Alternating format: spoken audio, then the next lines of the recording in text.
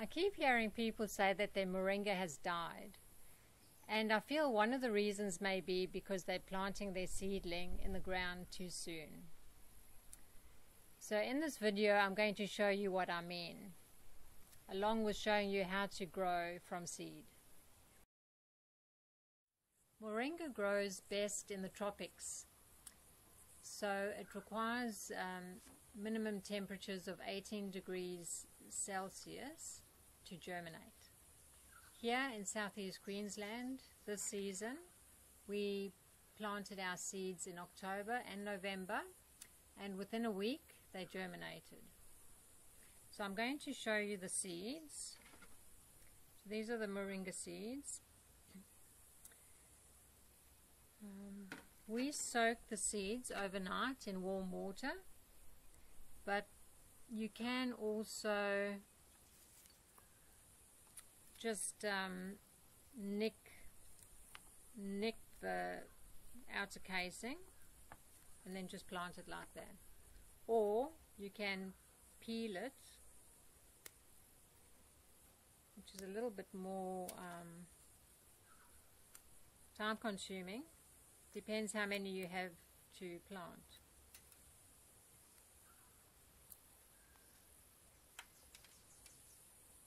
And then you can just plant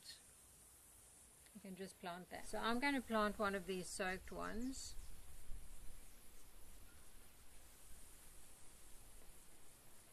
I've already prepared the pot. I suggest you use a deep pot like this one, and it's got compost enriched potting mix filled almost to the top.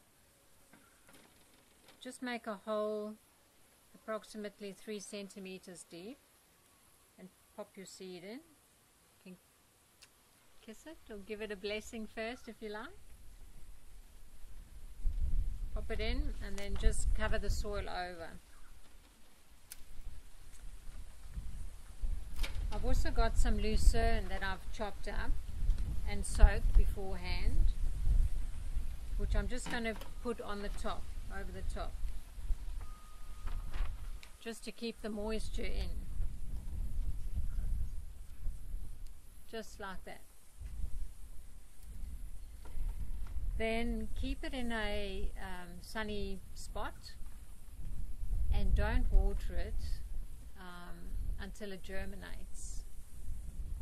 Moringa seeds can rot, so be aware of that. And I'd suggest you leave it in the pot for the whole season, for a year, until the next spring. And in the next part I'll show you why.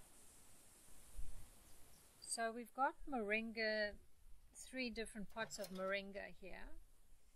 The first one is a seedling from this year. It's only 1 month old, and I'm actually going to just start with that. I'm going to take it out of the pot and show you what it looks like. Beautiful growth. There's root development at the bottom already.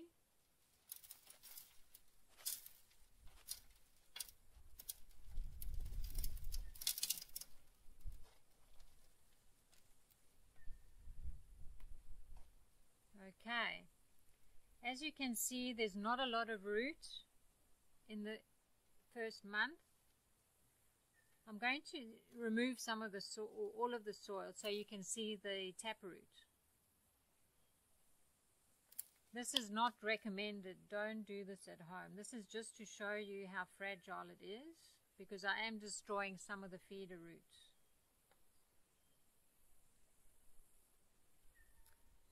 So if you can see, the taproot is only about 2 centimeters long, and it's white and very small. This is really fragile, so keep it in the pot. Not recommended to be planted yet. This one here is a yearling. It was planted the same way as that one, but it stayed in the pot for a year. Now, when winter comes, when the temperatures fall below 18, the leaves fall and the stem can die completely, like this one. It's completely dead. But I'm going to reveal what is below the soil. And it's from, anyway, I'll show you.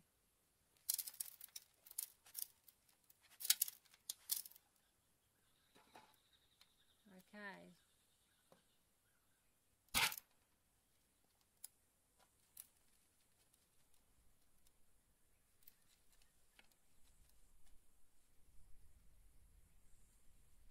Wow, look at that. That's awesome. So that is the taproot. That's a year old. And you'll notice the difference in color. It's formed a bark around it. It's no longer white. And this bark makes it more resilient. You could keep this out of the ground for several months. And it's a good way to mail it, to post it. This you'd cut off. I won't break it, it's still attached. Okay, so that's a beautiful, healthy taproot. So now, if you put this taproot in the ground now, when it's warm, it'll thrive. You know, it'll start shooting, and sometimes multiple shoots. So in this other pot, it's already started shooting in the pot. Also, it's been here a year. So I will take this one out as well. This one's already started shooting.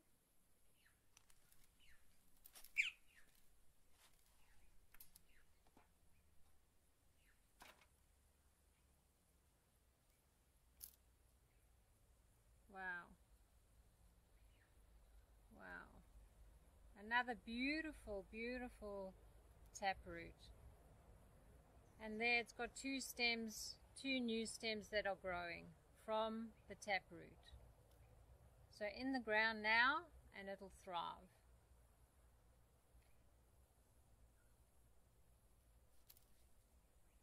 So I hope that clears some of the questions people have as to why their moringa has died. So keep it in a pot for a year and then plant it out. Thanks for watching. If you want to see more videos, I'm going to be doing more. Please subscribe and give me a thumbs up. Happy gardening.